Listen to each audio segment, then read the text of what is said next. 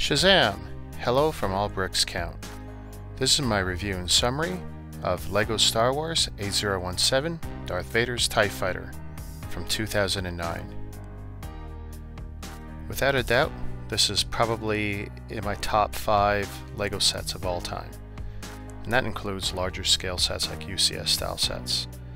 This particular set I have a particular fondness for because I bricklinked most of it. I actually have a couple of copies of this set still in box, but this was actually my first attempt at assembling a set from scattered parts. It's a great looking set, displays well from most angles, actually pretty much all angles. I mean, look, even on its butt here, it's looking good. It's got a nice clip mount for the lightsaber. The cockpit is kind of basic, fits the figure. Nothing to write home about here. Little flicky missiles. 2 little guns mounted on the windscreen.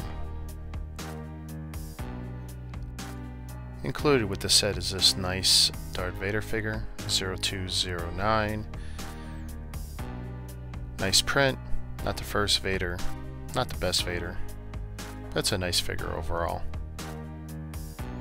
Like I said, I guess I'm pretty biased. This is one of my favorite ships, so here's some of my collected photos. I did notice that at least one of my stickers is damaged. I'll have to actually replace it at some point in the future. It's funny the things you don't notice until it's too late. Originally I built this sometime in 2013, and it's taken me a long time to actually get some good photos and video together. And it's funny I'm doing this as I'm about to take it apart and put it away in storage for a long time. And let's not forget the most important part of my videos. Yes, it's very switchable.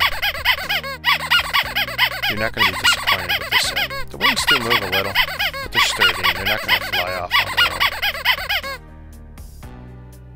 I hope you liked this video. Please like, comment, and subscribe to All Bricks Count on YouTube, Facebook, and Instagram. Thank you.